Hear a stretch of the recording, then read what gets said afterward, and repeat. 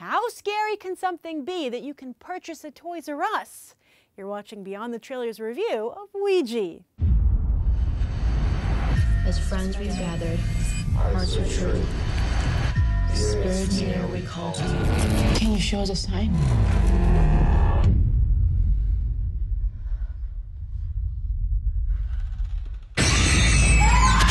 Did you kill Debbie? We're done! We're not playing anymore! It's not even real, okay? It's just a game. Can you even still buy a Ouija board? Yes, you can via Toys R Us from Hasbro. But buyer beware, as it's currently rated just 1 star out of 5 on the Toys R Us website.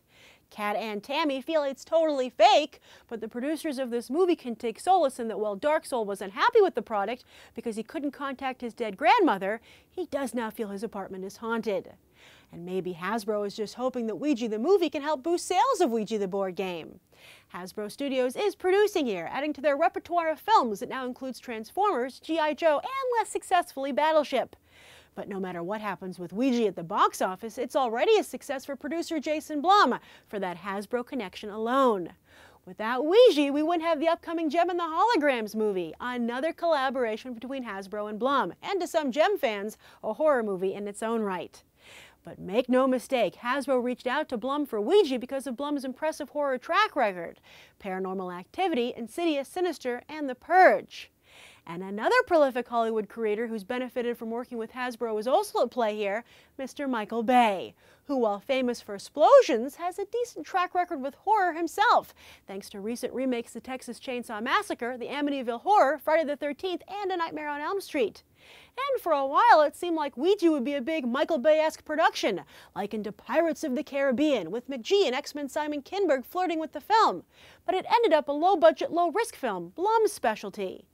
Stiles White, who had a long career at Stan Winston Studios as a special effects production coordinator on big films like Galaxy Quest and Jurassic Park 3, makes his directorial debut here, after having written a few screenplays like Knowing and the Possession, and as well as this one, Ouija. So is Jason Blum Hasbro's new favorite producing partner, or should they have stuck with Michael Bay's vision? This isn't a very good movie, but it still scared the crap out of me. And I don't quite understand Hasbro's thinking here, because who on earth would watch this creepy movie that's not even that good and say, man, you know what we should do now? Let's go buy a Ouija board.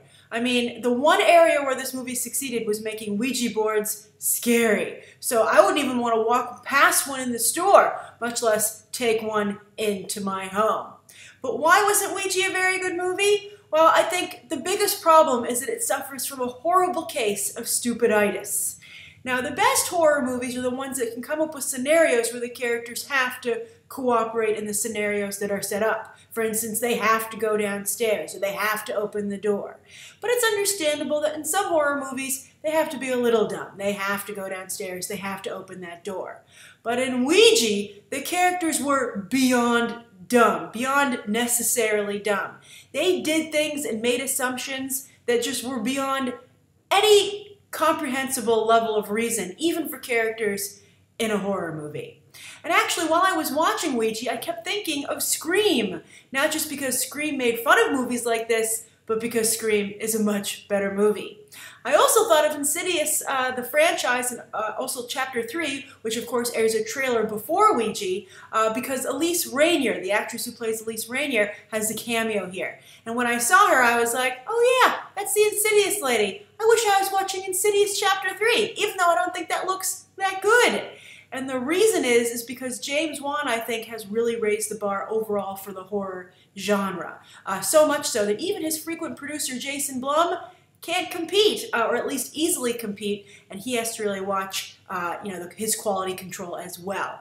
So would I recommend that you see Ouija under any circumstances? Well, it is around Halloween, so as I said, it is scary. So I think you could go and see it if you really had your mind set on it. And it is sometimes fun to watch a bad movie with friends. There were a lot of people yelling at the screen in my showing because the characters were just that dumb. And it has 1 or 2 twists that I think are somewhat interesting and I didn't totally see coming.